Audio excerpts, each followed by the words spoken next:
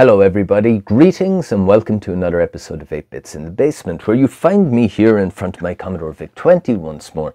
And the reason for that is I want to show you this little thingy that I picked up. It's a memory expansion for the VIC-20 and it allows us to play all kinds of more complex games and, well, a few extra bits and pieces as well. Now, you may remember in the last episode where I was looking at the VIC, I said that I would like to maybe build a memory expansion card myself and use it, but as it turned out, I was having a little look around on the internet for the parts I needed and I came across my retrostore.co.uk. Now, I'm in no way affiliated with that site, and this little card I paid for with my own money, but it occurred to me that in fact to buy the card from this guy was cheaper than to buy the parts.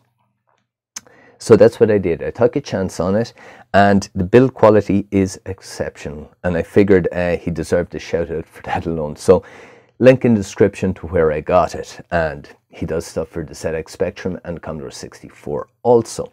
Now, all that aside, I said also what I wanted to do was build a multi-card for this guy. But actually with this card here, although it be very convoluted, we don't actually have to, because we can take cartridge ROMs from disk and copy them onto this guy temporarily and use it as a cartridge on the VIC-20 as well. So why not have a look at all that right now, eh? Okay, so let me introduce you to the latest addition to my little retro collection. So this guy here is a 35 kilobyte RAM expansion for the Commodore VIC-20, and it's based on a design by Rudd Baltazan. What it is a little bank of 8 dip switches and a logic chip that control these two chips here, two SRAM chips, 32 kilobyte and an 8 kilobyte. And I suppose to maintain compatibility, we can, using these switches, give the VIC-20 a RAM upgrade of anywhere from 1 kilobyte, 3 kilobytes, 8 kilobytes, 16 kilobytes, 24 kilobytes, or 35 kilobytes of RAM. And that way we can play some of the much more complicated games and whatnot, or if you're into productivity on your VIC-20, you can be a lot more productive. Now, one of the nice things about this is the way it was designed. This little chip here is an 8 kilobyte SRAM, so it works with the 32 kilobyte in order to give us the full 35 kilobytes of RAM. But also what you can do with this is you can make it pretty much work like a cartridge. Because it sits in the same memory location as a cartridge would on the Commodore VIC-20. So using switches 1 and 2 here, you can enable or disable this chip, and you can also enable or disable writing to this chip. So yeah, all in all, we've got memory expansion and we've got a kind of a cartridge system as well.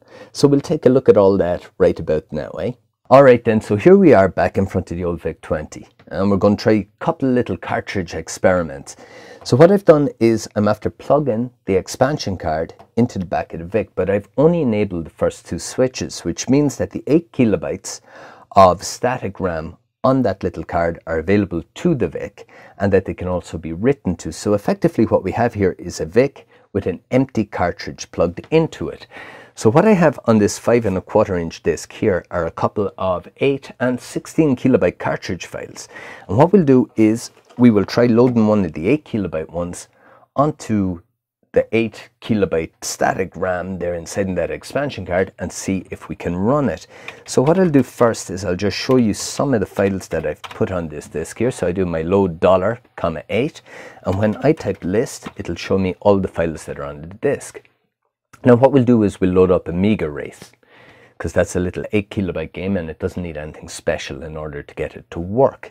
So if I just type load Amiga Race,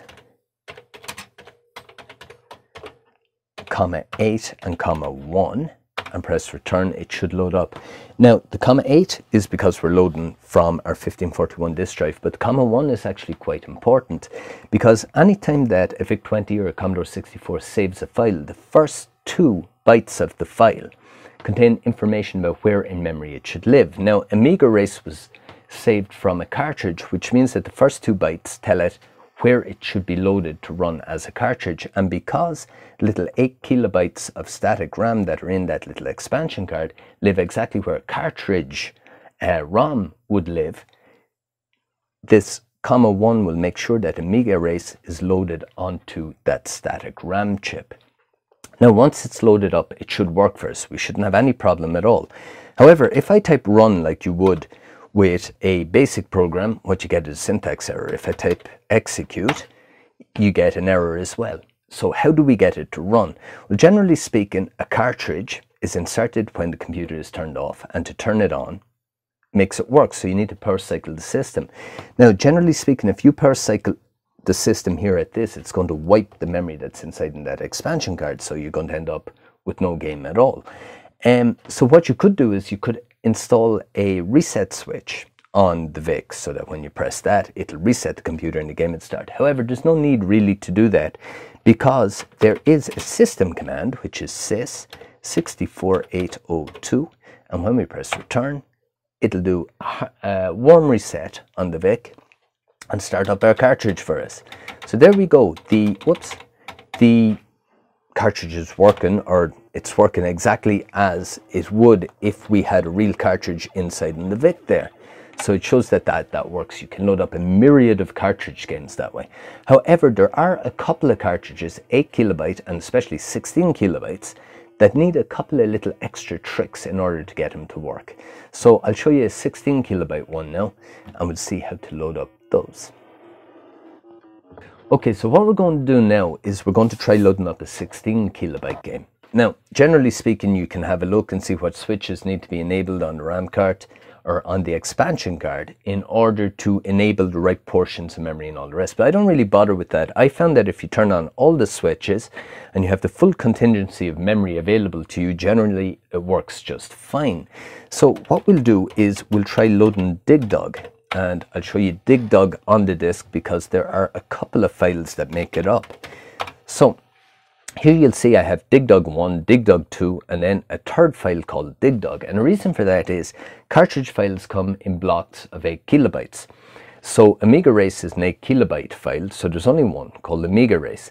Now DigDug is 16 kilobytes, so we've got two files. So we've got an 8 kilobyte and an 8 kilobyte, but we want to load them up in a certain way and to go into a certain portion of memory.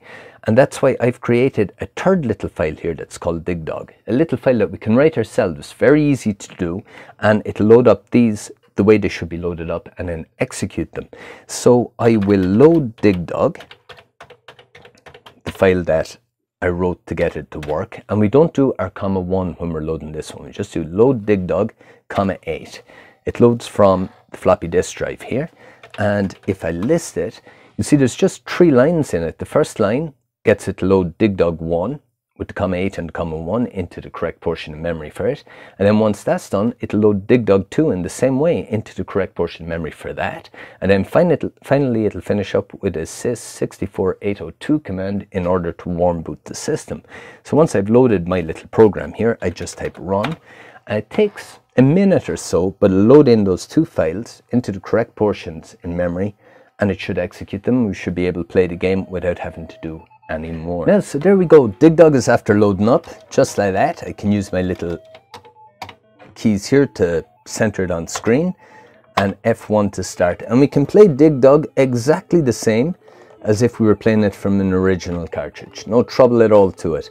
And it's a good little game, this DigDug. But that there is how you can load up 16 kilobyte games. Now, there are a couple of games that'll try and throw curveballs at you. For example, there's the likes of Tutankhamun, which is an 8 kilobyte game and loads up okay. But once you try and run it, you end up with garbage on screen. And the reason for that is that developers realized that people were doing this. They were trying to run, or they weren't trying to, they were actually managing to run cartridge games from RAM.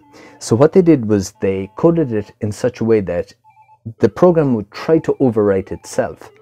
And if you were running from a real cartridge, you'd be running from ROM, so it wouldn't manage to overwrite itself and the game would run away fine. If you were running it from RAM, it could actually overwrite itself and corrupt itself, and therefore the game wouldn't run. So it was a way of kind of copy protecting itself. However, if you come across a game like that doesn't work, all you need to do is load up the game as normal, but before you issue the SYS 64802 command, you just disable switch 1. So that'll disable writing to the 8 kilobyte static ROM, and away you go. You can play away. It'll behave pretty much like a ROM file at that stage, or like a little piece of ROM in the VIC-20. So another little trick that developers use to try and get people to not be able to load cartridge games into RAM and use them was this one here. You'll see this is Moon Patrol, which is a 16 kilobyte cartridge game. And I've loaded it up in exactly the same way as I did Dig Dug. However, this guy needs a power cycle in order to get it to start. Little system 64802 command isn't enough to do it. And as I said, generally speaking with these little expansion cards here, if we power cycle, it'll wipe the static RAM. So we end up back to square one and not being able to play the game. However, this particular card that I have in here, be it by happy accident or by design, when I power cycle the system, if it's only for a second or so, it can manage to retain what it has in its static memory and make the game work. And I think the reason for it is the same as you see with some televisions that have a little LED on them. When you plug it out or turn it off, it takes a few seconds for the LED to fade away. And the reason for that is that the capacitors inside in the television have enough power to keep that LED lit for a little while. I think it's exactly the same thing that's going on with the VIC here. When we power down the VIC, there's enough power in the capacitors just to keep the static RAM alive just for a second or two in order to let us do this little cold reset and get it to work properly. So that there is Moon Patrol working as it wasn't intended to, and we can play away on it exactly as if it was the cartridge game. So what we can glean from that is with this particular little expansion card here, we can play all the cartridges that there are. We can play the 8 kilobyte ones, the 8 kilobyte ones and 16 kilobyte ones that had little routines written into them to corrupt them if they were being played from RAM instead of ROM by disabling switch 1 there. We can play those. We can also power cycle the system if it's only for a second or so, and we can play these games as well. And yeah, all around for playing cartridge games, this little system seems to work away great. One other thing is we can also load games from cassette as well. They can be saved to cassette, although that is kind of tricky to do. I'm not going to get into that because I'll be honest with you, I don't really know exactly how to do it, but I am going to leave a link to a video that I found down below that's very interesting on how actually to get the data from cartridges and save them onto disc or cassette. So if you're interested in that, have a look in the description down below. So I thought what we would do next is we would go ahead and have a look at some of the games that are available, newly released, that will use the memory expansion to its full, and just see what's available for the VIC-20 nowadays. Okay, so starting off, we'll have a little look at Attack of the Petscii Robots for the old VIC-20, a program by David Murray, the 8-bit guy. And so Attack of the Petscii Robots is played using the keyboard, not a joystick, because there are way too many keys. We've got our 4 directional buttons where we can move up, down, left and right, and we've got a further 4 where we can shoot up, down, left and right. And then we've got 2 other buttons that we can use, one to move objects and one to search objects. And then of course we've got a whole system where we can select different weapons and different items that we want to use to destroy those little pesky Petscii robots. So what you need to do in this game is you need to pick up all kinds of different objects and weapons, and what you do is you use them in various ways in order to destroy these little robots. For example, I've got a health kit, I've got magnets here, electromagnets, and I've also got little time bombs. So I can disperse time bombs and blow up robots with them. So for example, whoops, unless I get blown up myself first. There we go. Did I destroy anything? No, I didn't. And I got killed. So look at this. Doom got itself a little port over to Commodore VIC-20 as well a couple of years back. Okay, so if you remember, it's pretty much exactly the same as it was on the PC back in '94. We've got our little menu screen here where we can select new game, change options and all the rest.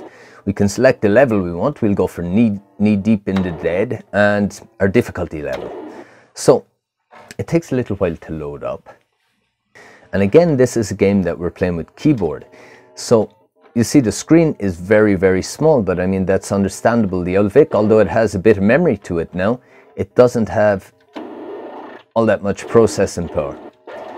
So we're going around pretty much the same as we did in the PC version, shooting all these monsters and whatnot, and picking up ammo packs and all the rest, only on a very, very small screen. But like I say, for a VIC, it's quite impressive. Okay, so the next game I'd like to show you here is a game called Pentagorat, and it's an isometric 3D thing, a bit like Batman was on the Spectrum. But again, it needs the full complement of 40 kilobytes of memory available in order to be able to use it. So this here is the loading screen that it gives, and I think it looks nice. I never saw anything like it on the VIC-20 before. I mean, when using cassettes, at least with what I had for my VIC, you've got a bit of music playing, and you've also got this image here, and you've got the text scrolling behind, which I find kind of impressive. The Pentagorat, the Castle of Fiends. And this is a nice little isometric adventure puzzle type game in which we play this little black creature here that's after being trapped in a prison cell in the castle of Pentagorat, and he has to try and escape. But while he's locked in, he can search different items. We'll search our bunk bed here, for example, and we find nothing at all. So we're pretty much trapped in our cell, but how can we get out? Well, if we jump on the drain, we can get out. So there we go. But it's full of little puzzles like that. We also have to pick up objects and use them in different places. You see that some rooms are guarded by little kind of guardian little fiends. And if you touch them, you lose energy, which is shown on the bar down here at the bottom. And it's that, a kind of puzzle, exploration, adventure type game. And it's a lot of fun.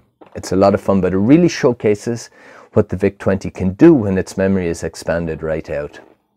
So that there is a great little game also for the VIC-20. Okay, so another episode of 8 Bits in the Basement is drawing to a close. And we're after having a little look at that 35 kilobyte memory expansion, seeing how we can use it to load up cartridge ROMs, and also some of the newer games that have come out in recent years for the Commodore VIC-20 itself. And it is a great addition to any VIC-20 system. Well, really, because it opens up much more advanced and complex games for the VIC that are a lot of fun to play. Now, I know many of you may be saying, but Peter, you promised that you were going to build a memory expansion and put it in your VIC-20, and we really wanted to see you blow up your VIC-20. Well, I say don't fret and don't fear, because you'll remember the Alice 4K that I got not too long ago. Well, I'm after buying all the pieces I need to make a 128 kilobyte RAM expansion for that. So in the new year, you can see me blow up that system. And well, if that kind of thing interests you, why not click on the subscribe button if you haven't done so already, and you'll be notified of all the damage I do to old computers when I try and expand them and do stuff to them. That being said, if you like this video, give us an old thumbs up. Not much point in giving thumbs down anymore, it seems, because, well, YouTube are effectively after disabling that. And other than that, an old comment is always appreciated. We like the old comments, and I always try to answer any comments that I get, be they either good or bad. So with all that being said, thanks very much for watching, and we'll see you in the next episode. So until then, stay retro. Yeah.